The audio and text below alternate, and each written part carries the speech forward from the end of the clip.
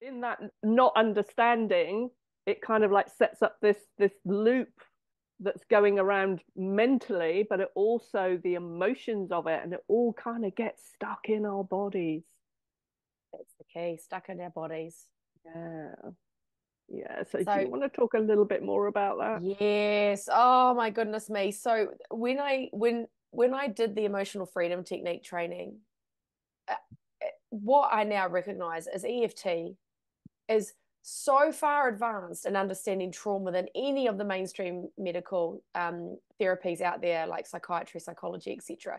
And when we did the training, they talked about, you know, straight away the writings on the walls in terms of your history, of your family history of trauma, and how you're parented because of how your parents were parented because of their trauma, and then learning that our physical bodies are storing what it is we experienced emotionally as energy and motion is emotions in our body that then gets locked in to a fight, flight, freeze, fawn response, which then works as what was once a strategy to help us navigate life because we had a shocking moment that we couldn't couldn't deal with in a positive, resourceful way. So then we get locked into trying to unconsciously always resolve what we couldn't resolve at the time of trauma. And our bodies are just in this perpetual heightened state of avoidance or seeking.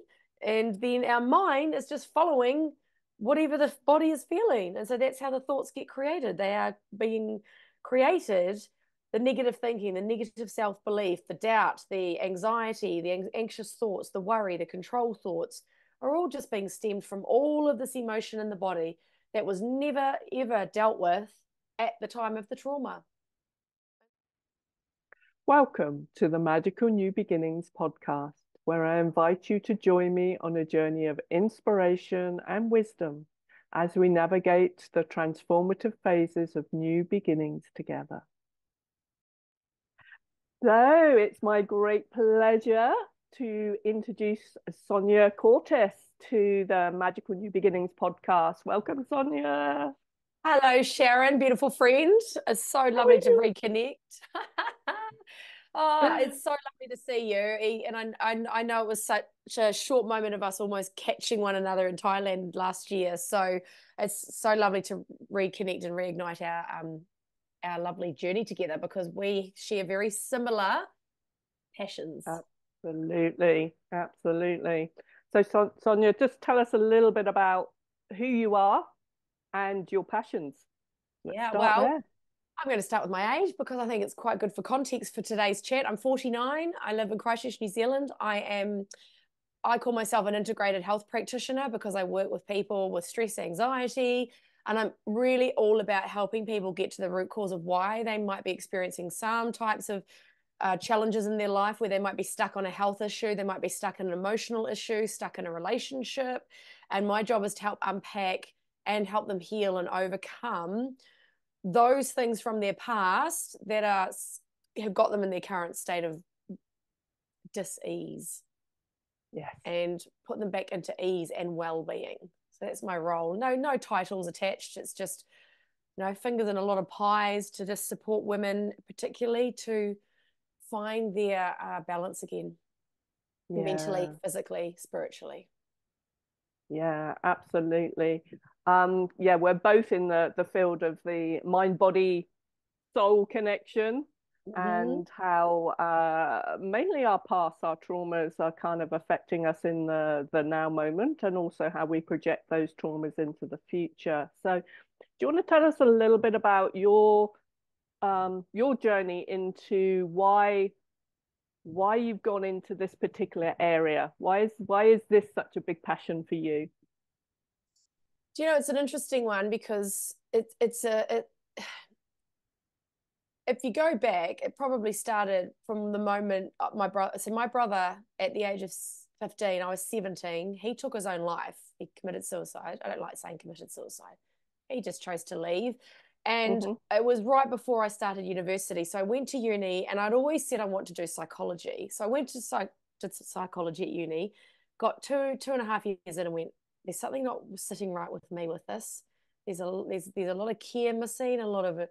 I just had this resonance of not working. And then I also failed my statistics papers, which you have to have for psychology. And that's when I went, this is not work, right? Fast forward to my own personal healing journey, recognized obviously in my late 20s that I was actually experiencing significant trauma from childhood upbringing stuff and mainly my brother's passing. So I went on a personal journey of self-development, personal development, did a lot of trainings and courses.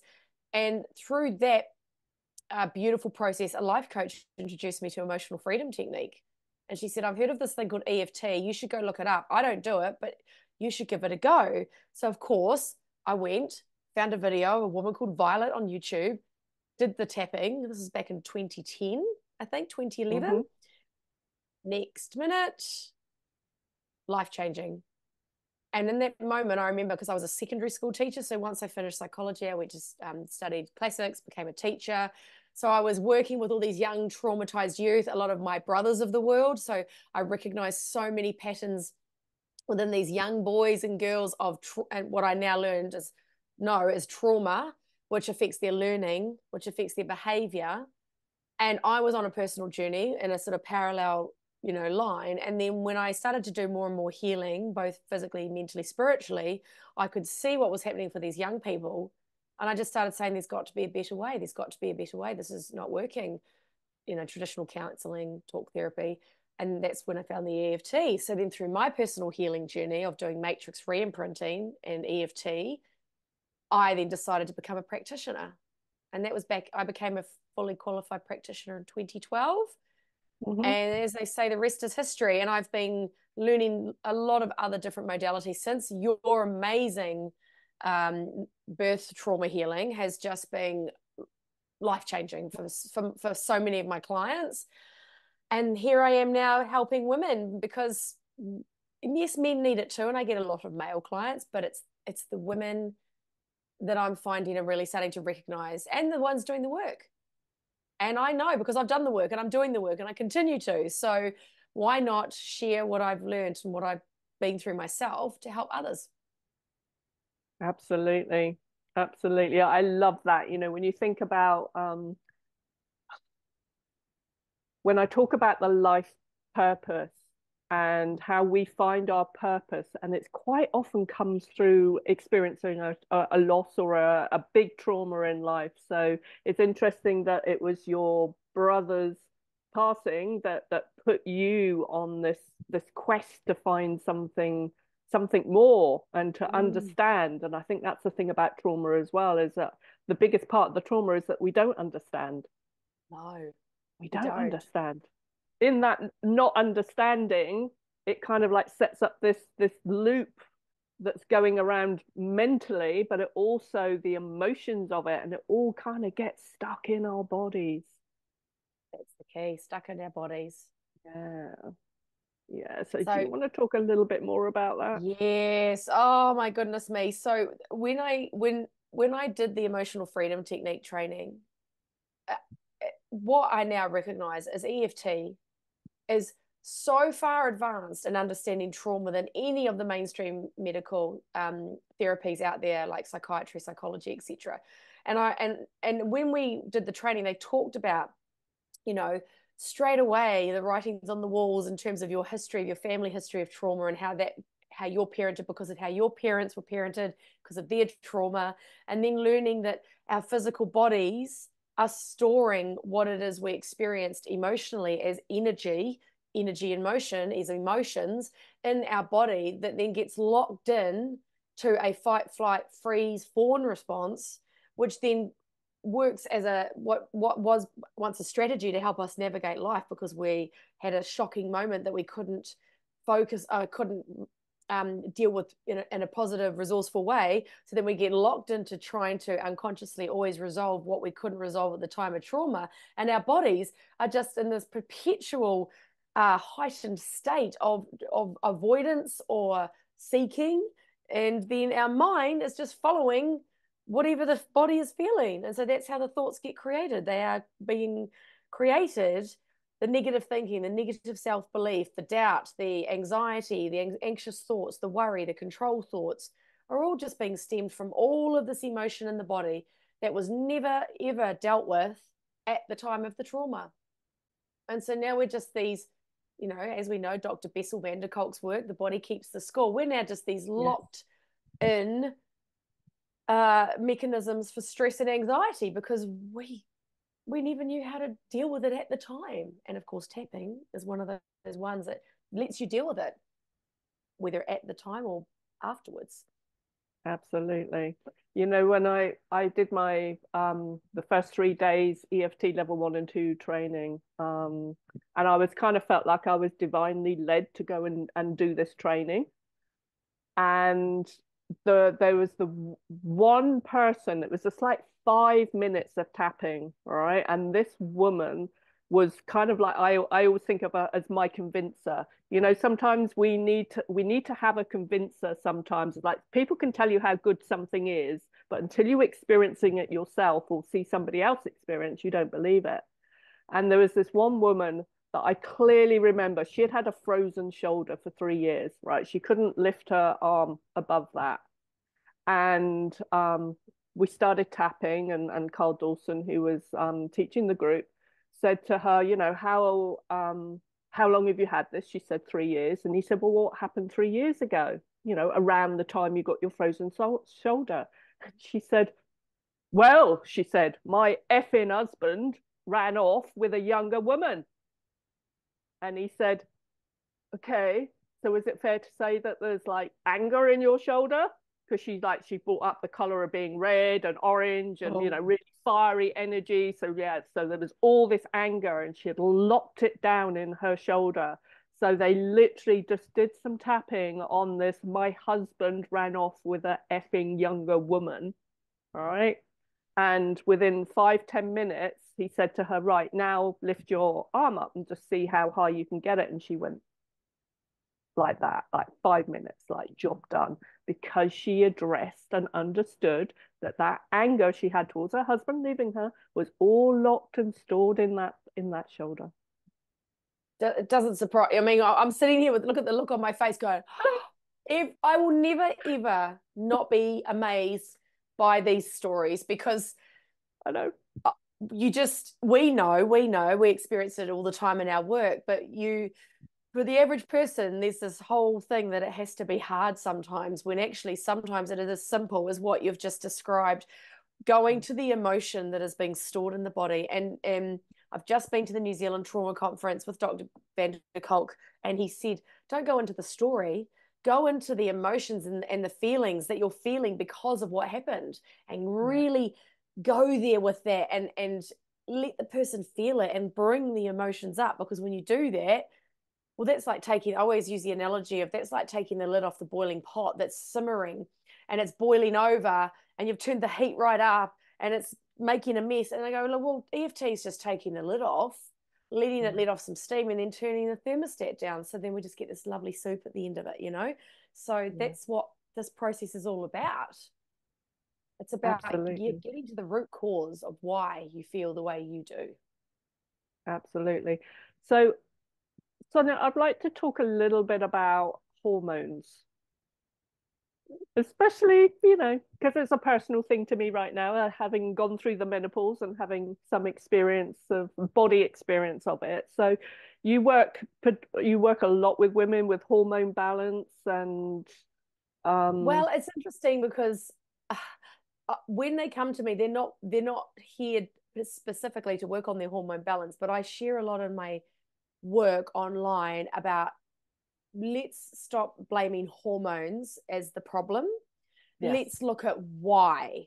You know, our bodies, and yes, you'll have the medical system say it's the drop in estrogen, and then you'll say, well, actually it's the progesterone, if you want to really be honest, because that lifts the estrogen up, because you haven't got this beautiful cycle of, you know, the progesterone and the estrogen working together.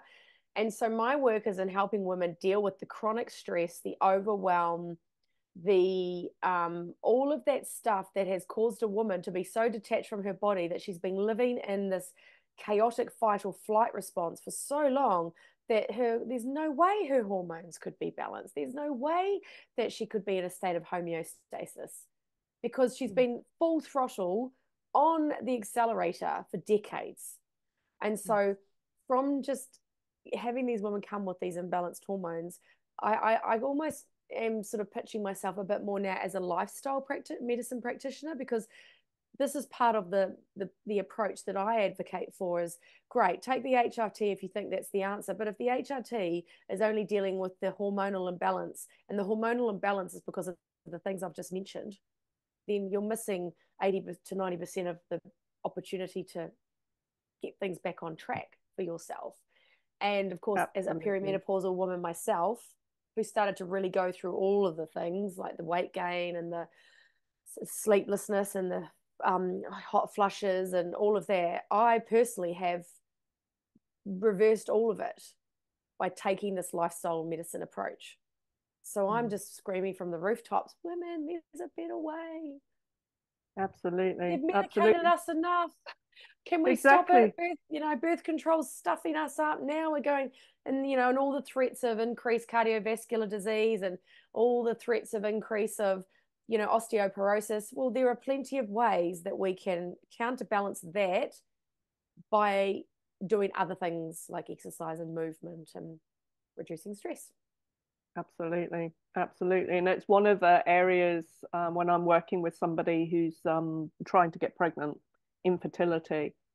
It's like you cannot, if your body is like, if you're a firefighter and you've got a fire blazing in front of you and you're blasting it with water trying to calm or put the fire out, then you don't have much energy to cook a meal and do this and do that because you're so busy trying to put the fire out. And this is how your body system feels. You're in such a high state of stress. And in order to conceive and build a baby, to grow a baby inside of you, you have to have that energy. You have to have the energy to put into creation. And if all your energy is like firefighting everything that's going on with you in your life, maybe that's the relationship issues, maybe it's work issues, maybe it's just like you just don't know how to stop and you'll just push, push, push, push, push in your life, then that is going to be a big contributing factor to not being able to have the time and the space and the energy for your body, and probably the nutrition as well, because you're going for TV dinners and you're not, so yeah, I love what you're saying here. It's about the whole lifestyle, but it's also about looking at your emotional health, emotional and mental health in order to be able to put the fire out. And the taking the HRT is just like it's treating the symptom, it's not treating the cause, which is like 99% of all medical pharmaceutical drugs are treating the symptoms. Let's put out the symptom, but let's not go deeper and find the cause. Yeah. And of course, women, it's interesting because for most women, it's not even that they wouldn't want to go and look for the cause. For so many women now, it's that they don't know that actually that's what they need to be doing, because the education's not there. It's not there in the mainstream medical system, and it's not there in general life, except nowadays it is, because you can go to Instagram and learn a whole heap. But the other part of that too is that women have been programmed since feminism to believe that they can do it all and run on a 24-hour cycle, like a testosterone cycle that men have, not realizing that we just do not have the capacity to work full-time, be full-time mums. You can't. It's just physically impossible.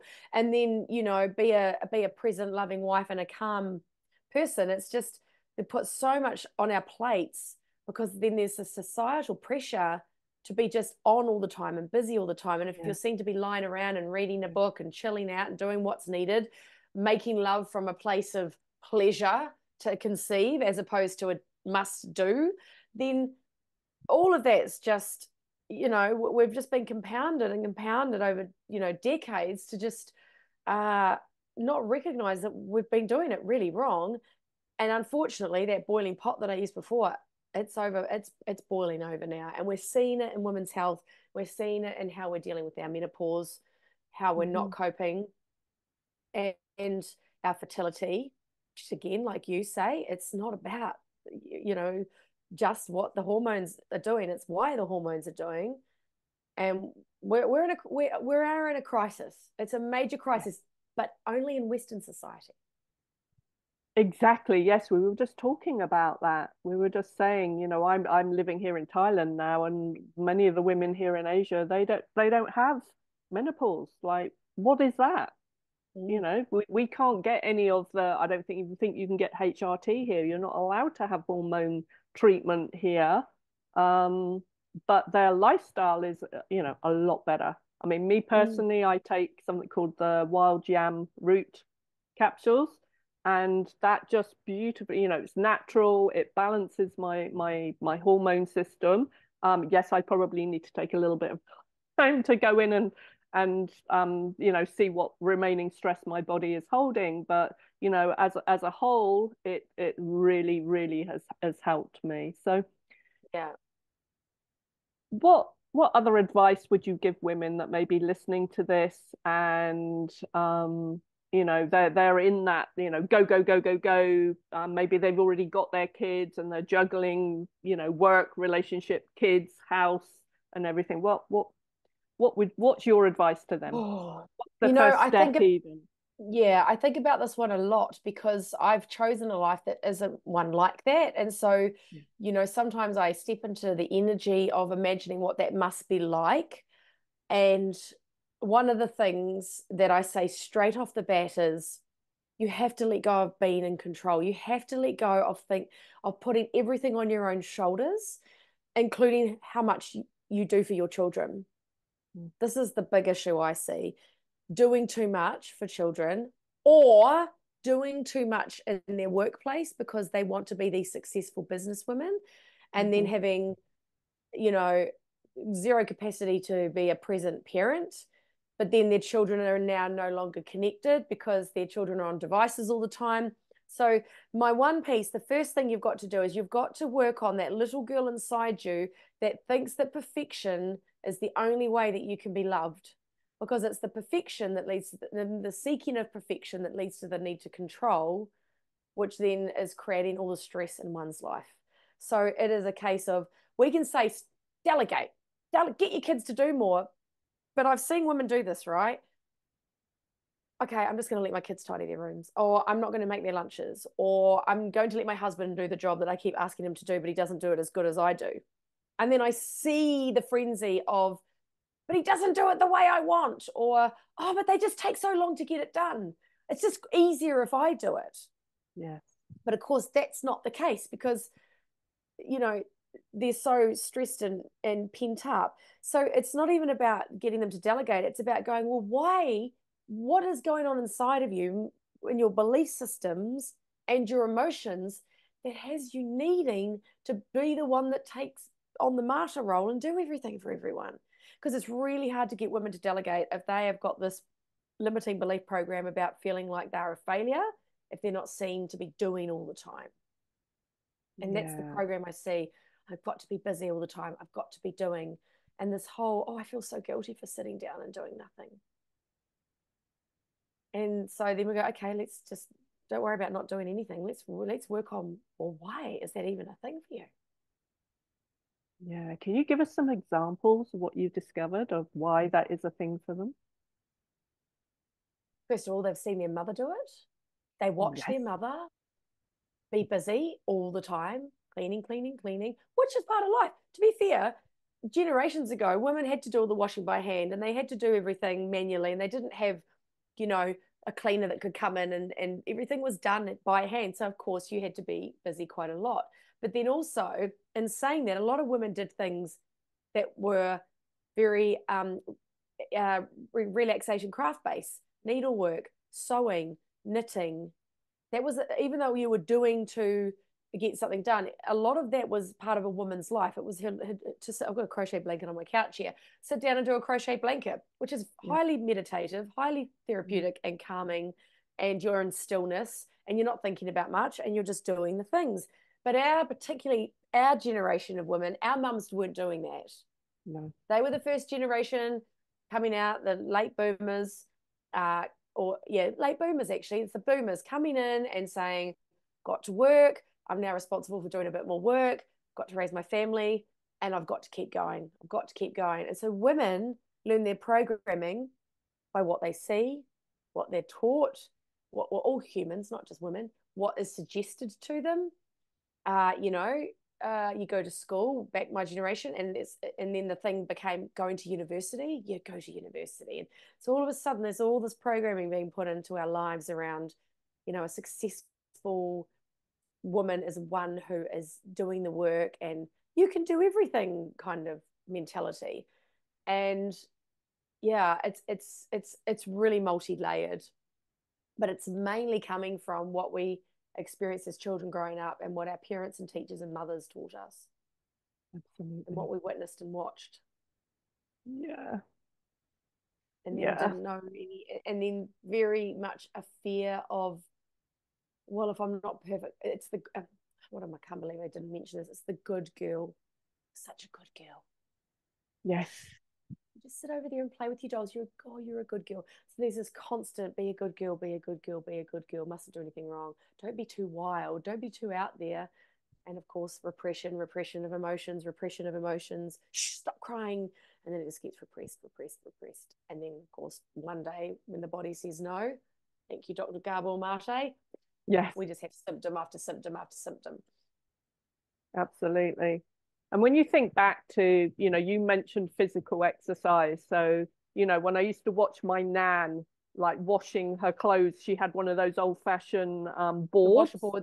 Washer boards and soap, and she used to wash her clothes and then she'd put it through the mangle. And, there's a level of fitness that comes with doing all that physical work. And nowadays we just have bung it in the washing machine and go and sit back and be back on the computer or on the phone. So, I know personally with, because I did a lot of client sessions and sitting a lot on the computer, if I didn't have my horse, I'd never have got off my bum and done any exercise. And my body is really suffering because of all those years that I spent glued to my computer and not doing that physical work. Now I've gone back to doing a lot more physical exercise and a lot of stuff in my body's, getting a lot better now. So yeah, it's really important. And the type of exercise we do as well, because this is the other hormone imbalance thing is you've got them in Thailand, I'm sure, F45 gyms, and women have this somewhere in the 80s with jazzercise and jazzergetics. We had this mentality that we had to push really hard, and the only way we could be lean is to go out running and do all these crazy types of exercise that put the body into what's physical stress, because there's 3 types of stress: chemical, emotional, and physical. And so we've got the emotional stress of being a mum, working hard, raising a family, all of that, and trying to be CEOs. And then we've got the physical stress of thinking, well, the only way I can be lean is to run a marathon or go out and do a 10K run, 10K run, or smash myself in some HIIT session at the gym. Yeah. And so we're spiking our cortisol, and our body thinks it's, if you're on it doing crazy things like burpees, hard out with other stuff for half an hour, your body thinks it's in fight or flight. The hormones are still there. The stress hormones are still there. And so, like you say, washing, and then everything was done by hand. But then they'd sit down and do some needlework. Yes. So there was balance. But the physical was incidental exercise. It was part of lifestyle. So the body was moving in various different ways as well, not just getting up and going for a run. The bodies were far more, adaptive to different tasks that they'd be doing. Do you find that there's specific areas of the body that kind of hold specific emotions, or yes. kind of like, yes, I know we can go into for women, heck. The hips. The hips, a lot of stuff in the hips, because hips just store so much emotion. If you think of it from a feminine energy point of view, our hips are where our sacral energy center is, our creativity, our pleasure, our fun, our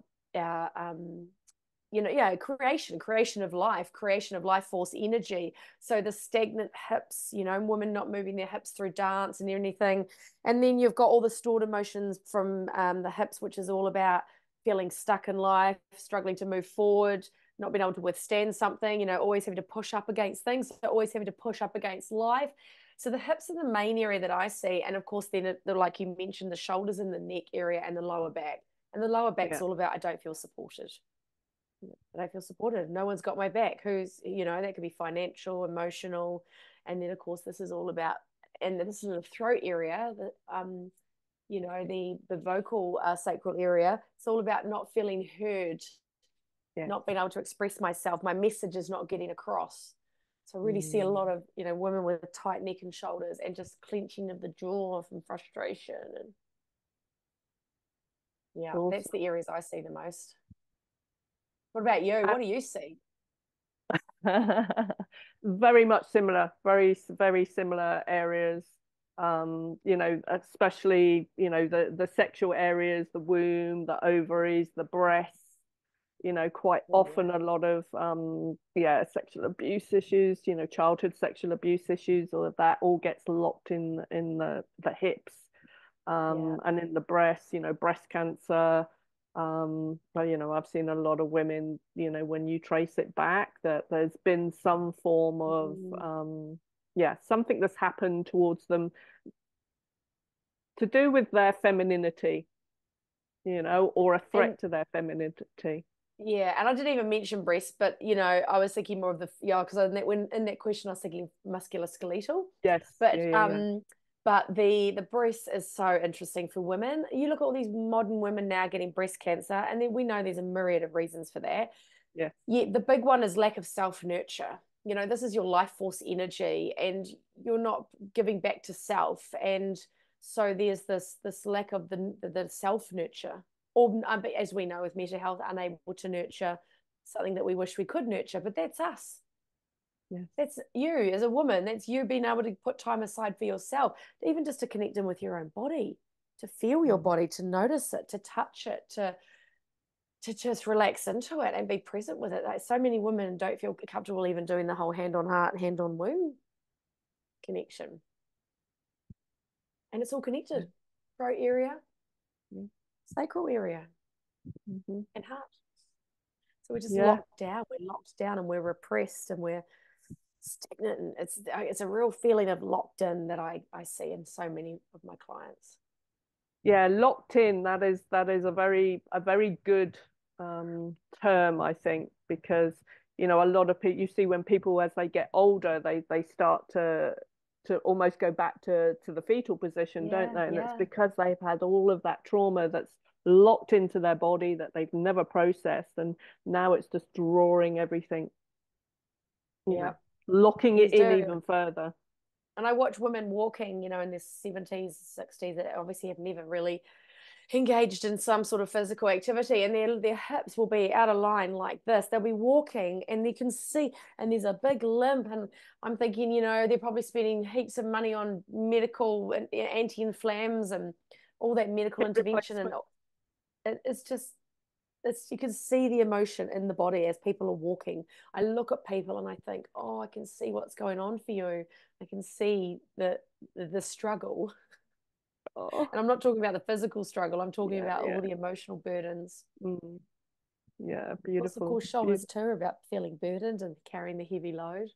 Yeah, responsibility, aren't they? They're like carrying that responsibility. And as women, like going back into childhood trauma, there are so many people I work with who, and this is also part of my own story, so I'm very willing to own this too, is that as children, you see your mum maybe struggling in the relationship with the father, and then you start taking on the responsibility. I mean, I took on the responsibility for my mum's emotions when I was in utero, because I could very clearly feel that this 21-year-old woman was not a woman at all. She was still in her mind a very young girl, and kind of, got swept up in all the getting married, having a baby thing. But she was still, she still had all her stuff with her own mother going on. And I realized, and I think it's probably part of my makeup as well, is that, well, I'm probably going to have to take control here, going to have to be responsible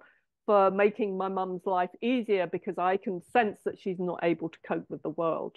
Mm. So I came out of the womb like being responsible for the world, you know. So no wonder I ended up with shoulder and neck issues as well. You know, Yes. took responsibility for my father and his inability to process his emotions. And I think, you know, I'm pretty empathic as well. So a lot of empathic children do that, and they believe that, you know, if their parents are struggling, or maybe dad's got anger issues or something, if they embody the sadness or the anger, the rage into their own bodies, then that parent is going to um, be less angry, and then you know, life's going to be easier for them. But that's not the case. You can't take somebody's emotion away from them. No. You can just, you know, you can just feel their emotions, and then we end up taking it on as our own. So a lot of the energy, the emotion in our body doesn't even belong to us. It's stuff that No. we've embodied from our parents, our partners, our children, from the world of what's going on around us. So And I remember that with when I've done some of your extra trainings, and that there was one you did where we looked at, you know, is this actually yours, or does it belong to someone else? And going back into utero experiences and saying, well, if it belongs to someone else, whose is it? Oh, it's my mother's. And out of 100%, how much does it belong to them? Oh, it's about 90%. So now, because the baby in the womb doesn't know that it's separate from mum, and this is all the stuff I learned from you, that it does not know it's separate from its environment is mum, and of course grandmother, because you're the ovum and the mum's ovary, and when she's in her mother's womb, so you just don't know you're separate from, you get to be your own person, yes, but you don't know that. This is why this work we do is so powerful, because we can take people back to the moment of the decision making where we went, oh, I'm responsible here, and say, actually, no, you're not. It's not even your stuff. And that exactly. moment I see the light bulbs go off in my clients' brains when they realize, I've been carrying this stuff my whole life and I didn't even have to. Yeah. And the clue is when you say to somebody, how long have you felt this way, or how long have you had this? It's like, well, it's forever. Yeah. So that means that potentially it's usually in utero.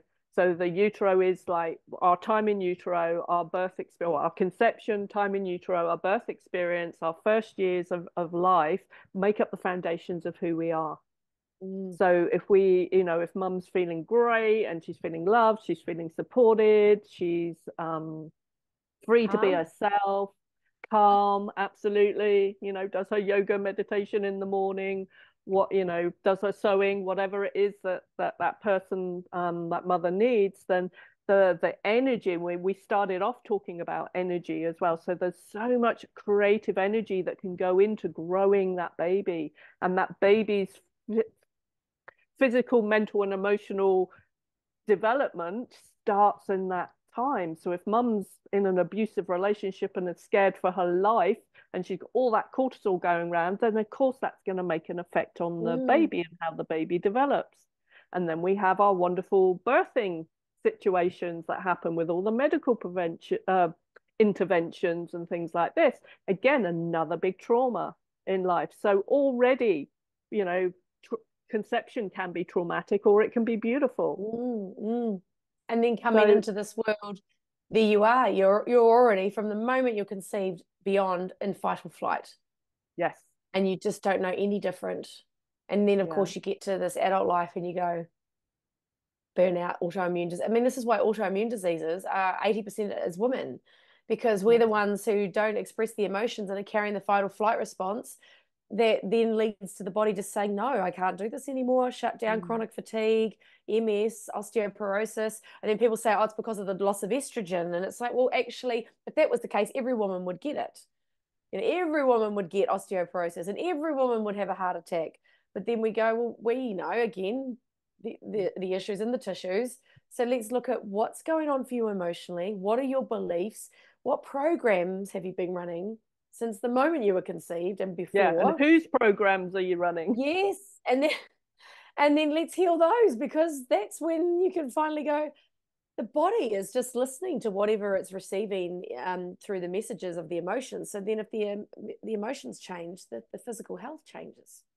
Absolutely, absolutely. And you're just reminding me of Dr. Robert Scare's talk that I listened to, where he was saying that um, women and children hold shock and trauma in their gut, right? And Oh, women and wow. children are designed to freeze.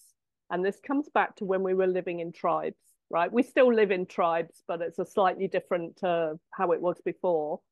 Whereas men are not designed to freeze, because if an invading tribe's coming in, right? So men are coming in to take over your tribe.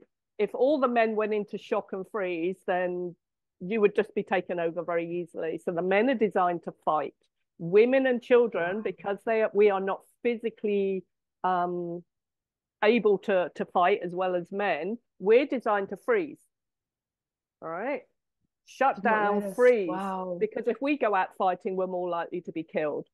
So when that invading tribe comes in, if there's a really good couple of the men are really good fighters and they observe them, then they're going to want to adopt them into the tribe, because we want to build the tribe that's stronger. So we want good men that are good fighters, and we want to be able to take over the women and the children. All right, so we're this biological. It's something that's not conscious. It's unconscious Yeah, effect that our it's body innate. has. It's innate. Yes, Yeah. it's innate, and it gets stored in our stomach. So what happens in our stomach is that digestion. We have Yeah. all these little gut bacteria, good and bad, that live in our stomachs, and they are conscious beings. They're little conscious beings, and they react to how the environment is. Just like the cells, Bruce Lipton talks about how our cells respond to the environment. Well, so do our gut bacteria. And if you're living in that fight, flight, freeze throughout your childhood, or as a woman in a marriage, you're dumbing down your good gut bacteria, and the bad gut bacteria is thriving, because that's what it thrives on. It thrives on the Yeah. cortisol. So Of that's course it why so does. many women and less men have autoimmune diseases. Yeah, it makes total sense because everything comes from the gut as well. Like the gut is Yeah. the powerhouse of our immunity and everything. So if that's not thriving, as we now know, and that's part of the reason I think I know I've reversed my perimenopausal symptoms, is because I've done a 8-month gut protocol and a parasite cleanse, and just gone it down and done all the different things that I know to get my body back into balance, because serotonin is comes from the gut. I Yes. didn't know that till about a year ago. And I went, oh my goodness, and here we are taking all these SSRI inhibitors and all the things, and blocking out our serotonin, and it all comes back to, so and if you look at IBS and Crohn's and all of those, they're predominantly in women. Yeah. So yeah, that makes Yeah. so much sense to me. I've learned something today, so thank you for that. You're very Wow. welcome. Yeah. Yeah. I'll send you that Good. video. It's very, very powerful, Yeah. because, going back to look at how we used to live in tribes, it just made so much sense to me. It was like, Yeah. oh my God, that's why, I, as a child or teenager, had IBS. And that kicked off Yeah. when my mum and dad were divorcing. And I also went through, not only were my mum and dad divorcing, but I also went through a breakup of my first love, which was such a powerful experience. But the loss of him at the same time as my mum and dad splitting up, and being the responsible person I am, taking on all the responsibility for my mum, and especially my dad, because he could never process why my mum was leaving him, which is another interesting story, because he ended up with dementia, right? It's a And I separation believe conflict. started at that point, Yeah, it's a but separation also conflict. goes back to when he was born. Not long after he was born, his mother died of TB. Separation conflict. Yes. So my mother leaving him re-triggered that early, like, Re-triggered. Yes, yes. yes. And then Because he said to me, my brain is shrinking. And when he had an MRI scan, his prefrontal cortex was shrinking. All right. whoa, Prefrontal cortex is all the bit that we use, social develop. reasoning. Yeah. Yeah, but also bonding, the baby's brain in utero, the first three parts of our brain, the reptilian, the emotional, and the cortex, the limbic system, and the cortex, is all developed in utero. But the Yes. prefrontal cortex is developed afterwards, and After. through our experience of bonding or lack of bonding. So he went through a massive trauma, was taken on by his auntie, who was very anyway, that's a whole nother Yeah. story. But my mum leaving him triggered the dementia. So And it's so fascinating when you know all of this and you can see the patterns. Like I see it in people all the time, and I put the good vibes out to them because I go, because I know people with osteoporosis and arthritis and all these issues, and I'm looking at them and they're not feeling confident enough, not feeling good enough, all of the things that are typical. And I'm sitting there going, oh, I can see where this is coming from. Oh, I know what this is about. And you mentioned dementia because from the biocompass meta health perspective, the root cause of dementia is a separation conflict. I say to people all the time, I say, when they say their parents have got dementia, and I say, oh, any random question, but do you have any separation conflicts? Oh, yes, they lost a child at this age, or yes, their mother died when they were this age, or they separated or divorced at this age. And I'm sitting there thinking, that's possibly the trigger. Yes. Yeah. And so the symptoms don't always show up at the time of the conflict. It usually comes, comes later because it takes time to start affecting the cells and everything starts to break down or whatever. Yeah, definitely. And that's the thing with the hormone imbalance. It doesn't happen overnight. No. You don't wake up one day, oh my gosh, my hormones are out of balance. I'm getting hot flushes. Well, how have you been the last 20 years? Yes. How have you actually been? Oh, I've been a bit of a stress head. I've been completely, fight or flight. And they go, well, this is a process. Exactly. It doesn't just, But the All good right, news is, there's so much people can do now to help. Absolutely. Absolutely. So we could talk for hours and hours and hours. So just as a final thing, is there anything else that you would like to either add to our conversation and then tell people how they can connect with you if they want to work with you? Well, I'd like to plug my own podcast if that's okay. It's 25-minute episodes covering all things health and well-being. It's called Healthy and Healed with Sonja. It's on Spotify. I haven't got it onto Apple Podcast yet. One of those jobs to do. I would just say this to anyone who's watching this. Don't be afraid of what's going to come up if you go do healing work, because it's already there. It's already affecting your life in negative and less than resourceful ways. It already exists. The only difference is when you face it and deal with it and heal it with the approaches that people like Sharon and I use, is it's a gentle approach that allows you to shift through it a lot quicker than if you have to go and sit and talk about it and bring it up and go over and over again. Be open to just going with approaches that integrate the mind and body, because that's where you're going to get the outcomes, as opposed to just thinking, oh, I have to go to a talk therapist and talk for hours. It doesn't work like that anymore. No. Give it a go. You will not. No one ever regrets going, oh, I really regret that healing journey.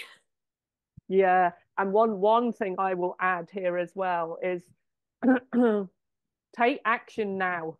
Don't wait for the symptoms.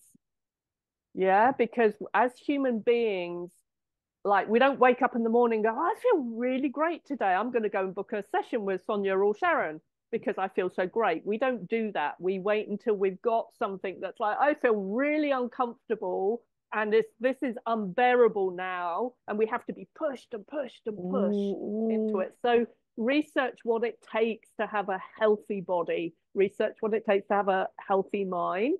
And, we're happy to help you with all of that. Yes, we are. Thank you so much. Love you lots. You're so great. Thank you.